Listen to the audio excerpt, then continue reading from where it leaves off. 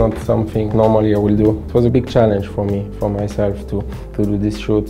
I accepted because it's first an honor to be part of that group of athletes. They really do something really nice with the picture they're trying to put in front the athlete of the body, and that's something really important for me. Did you do any extra preparation? You knew you were going to be naked, a little extra bench press in the weight room, or how did you prepare for a shoot like this? I should have done a big diet before that, but as I'm still playing tennis, I cannot really change my body for that.